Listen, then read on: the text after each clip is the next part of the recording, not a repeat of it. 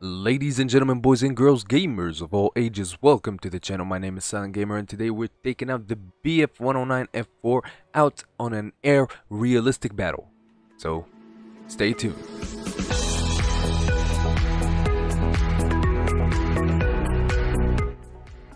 Engines up, and let's go. Now, most people don't understand how the BF-109 F4 works because it overheats a lot.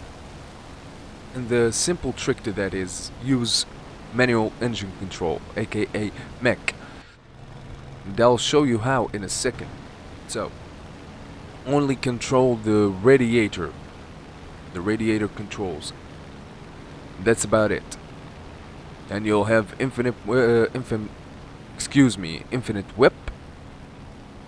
and you'll be perfect. Anyway, what do we have? We got a lot of fighters. We got a P-47. I hope that he does good, because that thing is quite deadly. Couple of BF-109s. This is looking great. Anyway, the BF-109 F4 especially has one of the fastest climb rates out there. I mean, I call this the low tier jet. The 20-second climb rate, nothing can compete with that except if you up tier a Spitfire Mark 1, I believe. Yes, a Spitfire Mark 1 with a 2.7 BR. If you up tier it, it can catch up to this beast.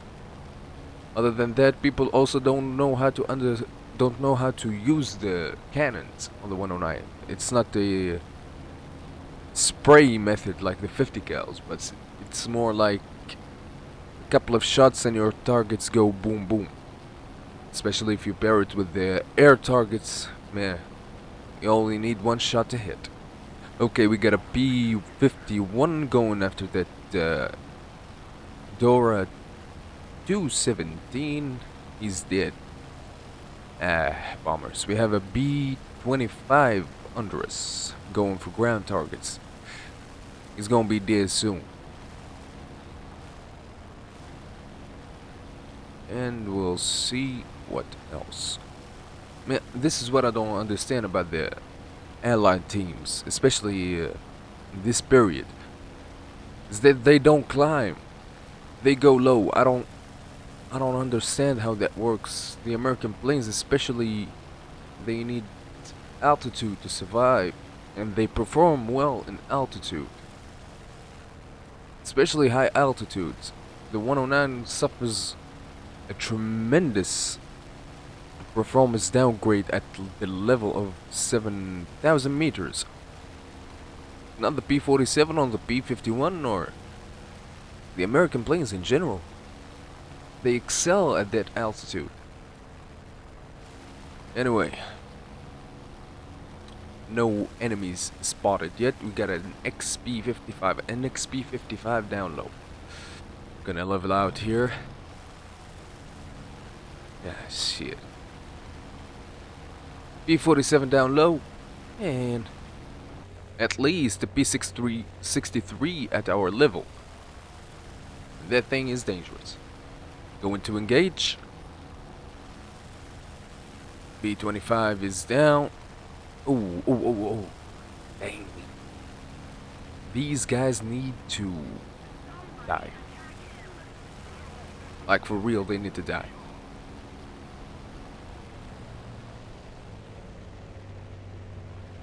Okay, let us start with whom? P-47. That thing is dangerous. Losing a little bit of energy.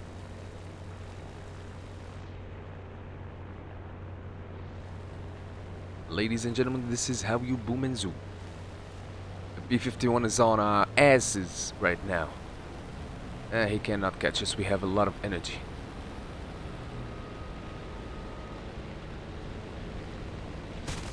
Ooh, brother locked up right there. I know I said, please have a little bit of patience with me. Okay, an F6F in our range.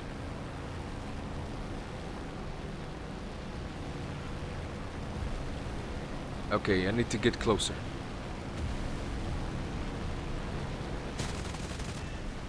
Ow, man.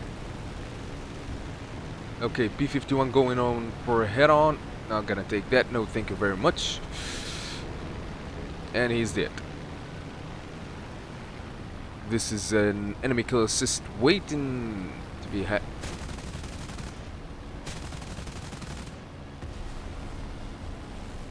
picked up. Anyway, P-51.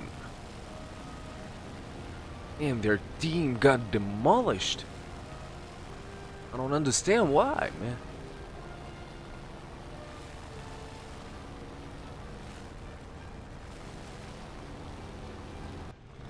Ah, good old American teams. I'll see you in the next one, I guess. Ladies and gentlemen, welcome back to our second match.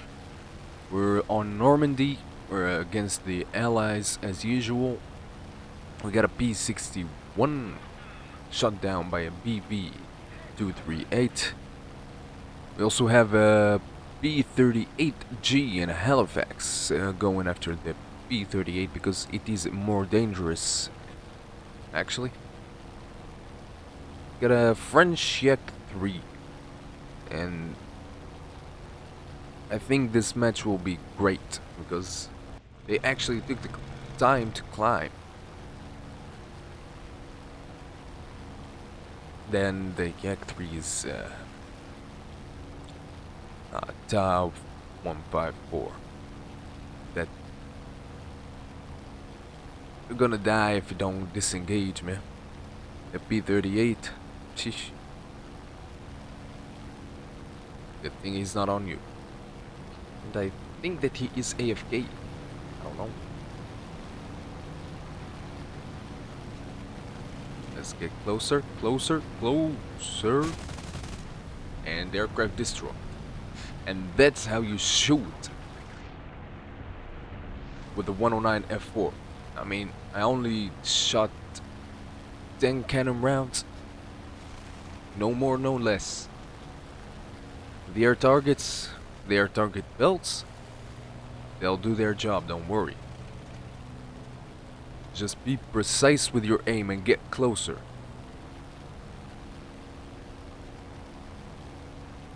This overheating issues.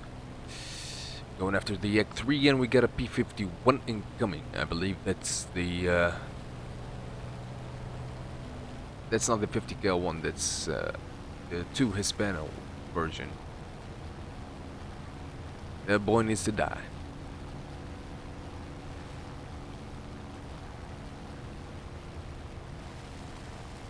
The Yak-3 is not the threat to me yet because most players don't know how to play Yaks. The P-51 is diving, disengaging from him, going after the Yak-3.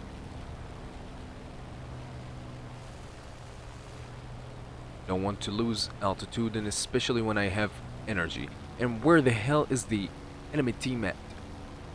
Most of them got destroyed. Our team lost one bomber. And I'm catching this Yak-3 because the Russian planes, they don't perform at high altitudes. This is high for a Russian plane, Yak-3. We got a P-63 on our asses. The Yak-3 is feeling confident and he's trying to bait. I'll pass. Yep, nope. When you get better with your aiming, come back.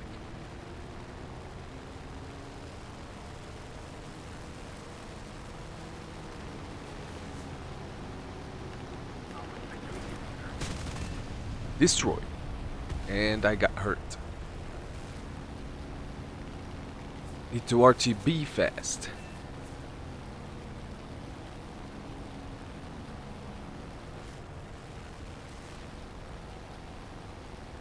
My wing is killing me right now. My left wing got a big old hole in it.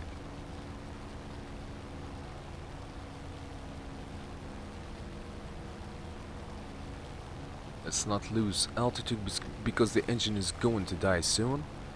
We got 2 kills. That is perfect. Well, not perfect, I guess. The 109 is capable. Much more. But what can I do? And this is the worst case scenario, I mean. With the 109 you can get kills easily. And look at my cannon rounds.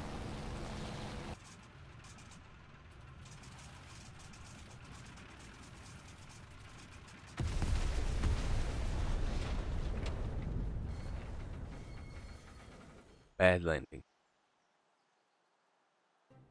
Anyway guys, I hope that you enjoyed this video. I know this video may seem a bit boring to you, but still new to this YouTube thing, and I apologize for that. But if you did like it, or if you did enjoy it, please leave a like on the video. If you want to see more of War Thunder videos, please subscribe to my channel, and I'll see you in the next one. Take care.